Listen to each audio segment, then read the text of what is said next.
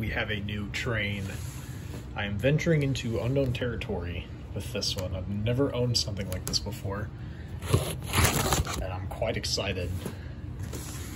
I found this on eBay for a really reasonable price of around $180 shipped to my front door.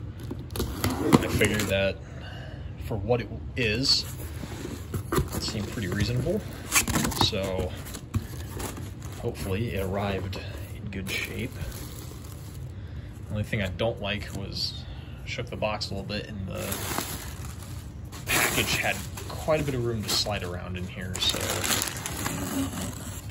oh boy. It's a Westside.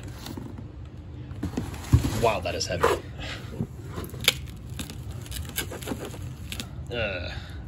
Model can move. I really hope that nothing is bent in here. So, as far as I know, the only things about this is that it does not run, and it will need a little bit of a cleanup, but I'm just gonna make sure that it's open the right way around. Well, all the foam is gone. Doesn't feel like anything moves substantially. Let's do the tender first. Really hope nothing's broken. I don't like this packaging.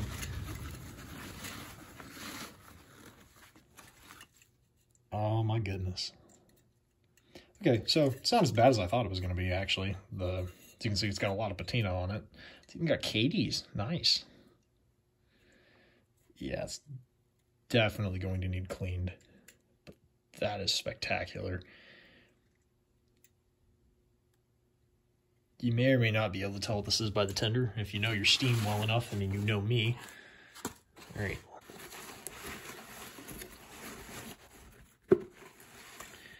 Oh my goodness. It is a Union Pacific MT-73. Holy moly, that thing is beautiful. And it's in really good shape too. My goodness. Look at this. That's in fantastic condition, actually, considering that it wasn't packaged incredibly well. Oh, I can't wait to get this thing cleaned up and looking nice. Yeah. That is awesome.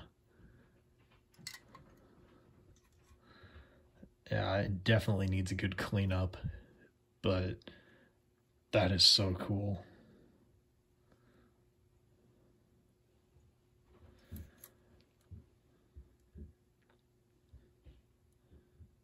All right, I'm going to inspect this thing a little more, and then we'll take it to the workbench and see what we can do with it.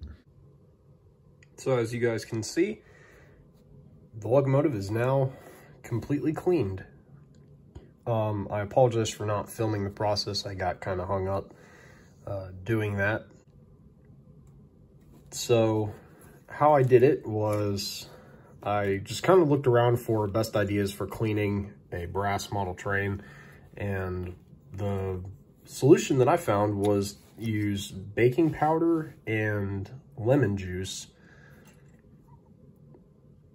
And I think it's 2 parts baking powder to 1 part lemon juice, and it creates a paste that you then spread over the entire surface of the model. And it said it didn't exactly take foam damage off, but it seems to have done a pretty good job. I didn't do the trailing truck, obviously. I left that on the chassis. But the rest of the body cleaned up fantastic. Here, I'm getting the cradle out of the way here. So this thing is just beautiful. Looks awesome.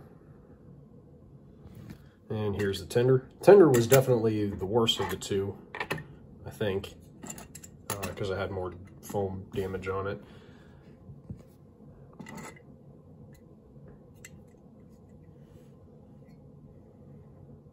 Yeah, that is awesome. I guess the next thing I'll do is I'll show you guys the interior of the locomotive. There's really not, haven't really seen any way to get inside the tender.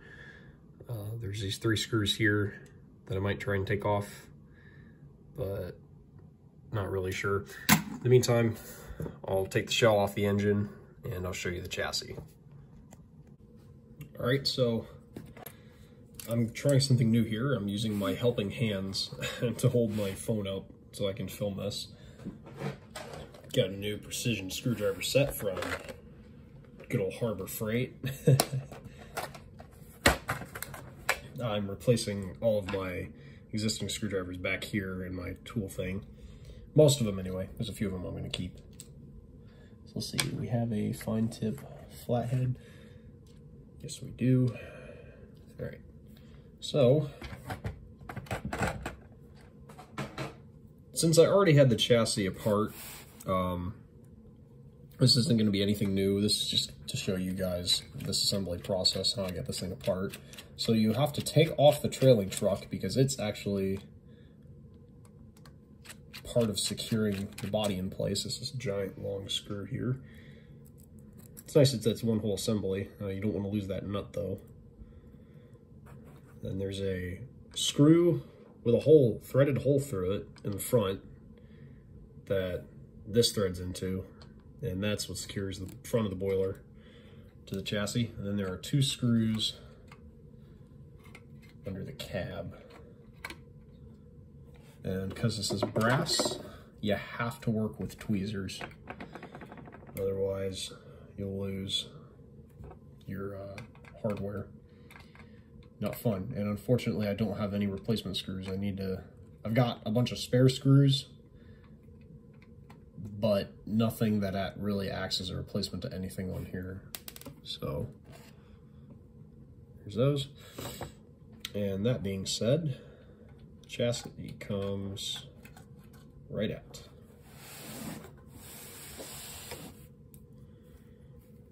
So there you go. That is the chassis. Like I said, I already cleaned this thing up as much as I could. This thing didn't need any cleaning, really. I did clean the valve gear hanger and tried to clean up the rods as much as I could. As you see, I kind of took the nickel off of some of it, especially that one. And this stuff got kind of caked. But yeah, it's got a KTM 5-pole motor in the back, open frame. This thing is actually really quiet. Runs super, super nice. I'm shocked, actually, at how good it runs. I replaced the drive tube. The original stuff was dry and rotted, so I took a piece of 4mm tubing and just super glued, used a little bit of super glue to hold that in place. Had to play with the gearbox a bit. I made the discovery when I opened this thing up, actually, that I don't think this model's had very much runtime at all. It's very, very clean as far as I'm concerned. The grease was still good. I went ahead and scooped it all out, put new stuff in. Gearbox, I thought it might have to make modifications to this, but it looks like, fortunately, this one has the brass worm, nylon idler to a brass bowl gear, so don't have to worry about that. I contemplated wanting to swap this motor out for a flywheel, or I'm sorry, I want to add a flywheel. I wanted to swap this motor out for a can motor, but this thing performs so nice. I haven't tested current draw on it yet, but it's such a good motor that I don't know if I'm going to have to. I might be able to get away with using this one. I don't know for sure, but we'll see. Because I know that some people do just use these when they convert stuff to DCC, because these things don't tend to wear out. I mean, it's still really stinking strong for what it's worth. The magnet could be stronger, but as it stands, it's pretty darn strong. And it needs to be, because this is a heavy locomotive. Case in point, that is the lead brick that is inside this model. I think it's lead, anyway. It would have to be, because it wouldn't be that dense. Yeah, this thing is ridiculously heavy. The boiler shell by itself is 350 grams, about 12.5 ounces, roughly. So, and then the chassis alone is about 250 grams, 9 ounces, give or take. So we're looking at 600 grams of locomotive, or however much that is in ounces. Sorry, I'm using my metric scale and I'm not mathing fast enough. Yeah, this is a phenomenal engine. $180 for this thing, and it's already looking significantly better. As for the tender, like I said, I already opened most of this up. It does not come apart except for being able to take off the chassis. Unfortunately, there is no way inside the tender unless you desolder stuff. So these 3 screws here only take off the frame, which allows you to get access to the trucks, so you can take them apart for painting or cleaning or whatever. Again, more evidence this thing, I barely cleaned these. I didn't have very much to clean off of the wheels at all. This thing has seen probably least amount of runtime of any model I've purchased ever, secondhand. So yeah, I'm very excited and happy with this model and how it's turned out. So I guess the next element is to get this thing back together and then throw it on the test track and let you guys see it run. All right, so there's our beautiful mountain down onto the test track that I set up. It's just a set of kind of unit track. Let's see how it runs. Beautiful. As I expected.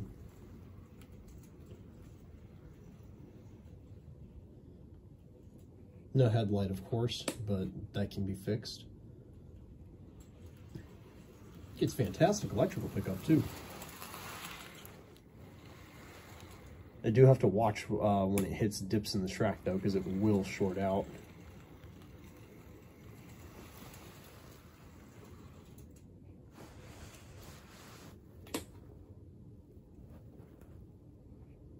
Like there.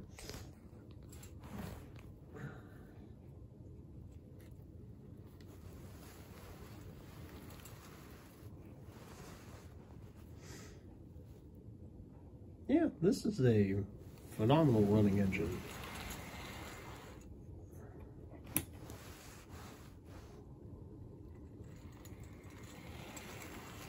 Westside really did do a good job on these, at least in my opinion. Others might have a different opinion.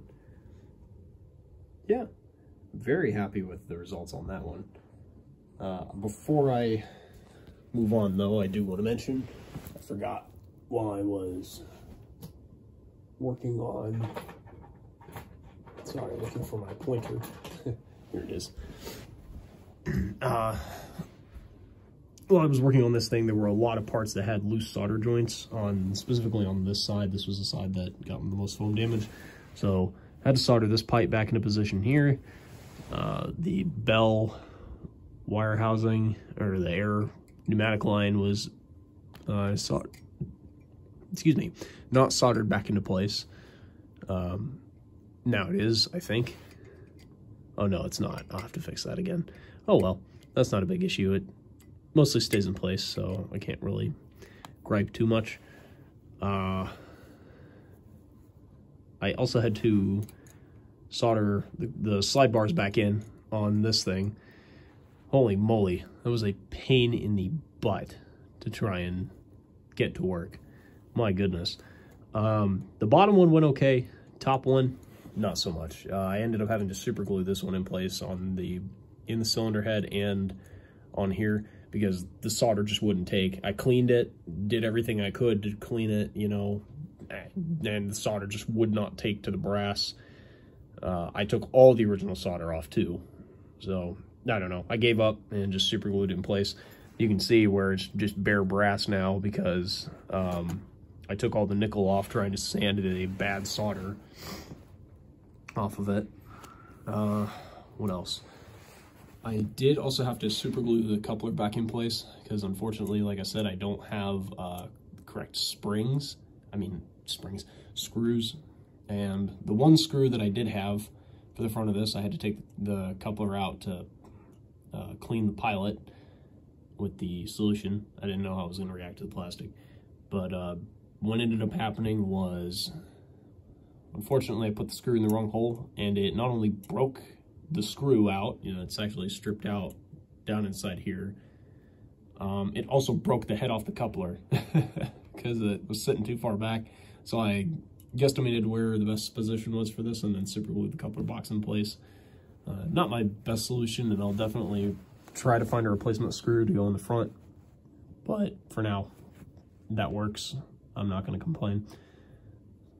So here is where I get into my future plans for this particular model. I have every intention of converting this locomotive to DCC in sound and completely painting it. Again, this is something that I have never done before. I've never worked on a model from the ground up like this. I don't exactly know what I'm doing per se. I'm doing as much research as I can to try and figure out the best method for brass DCC installation. And there's plenty of good material out there, of course, but again, this is completely new territory for me, so I will be learning all throughout this process. And I think the biggest challenge that I'm going to face is where am I going to put the speakers, because only way I can get inside the tender tank is because that's where I wanted to put them, is to desolder the tender in some way. I think that's going to be by taking the oil deck off. I don't want to have to do that, but that's probably what it's going to come down to. Or I can find a solution to put it inside the cab, or put a boiler barker somewhere in the boiler. I don't know. But yeah, my plan is headlight. Might even try to backlight the marker lights maybe. Number boards, I don't care. Smoke is probably not going to happen. Sorry, Mark. Might put a can motor in depending on how this motor fares. I think it's going to be okay considering how quiet it is and all that. And then I got to put a backup light on the tender, which is going to involve some drilling, and not exactly looking forward to that because obviously you can screw it up pretty fast if you're not careful. Oh, and I might also go for firebox flicker and cab light too, because I think that would be really cool. Be my only other engine that's got a cab light other than my big boy back here. If you guys have any suggestions or tips for what I should do, please, by all means, let me know. Thanks for watching, and I'll catch you guys in the next one.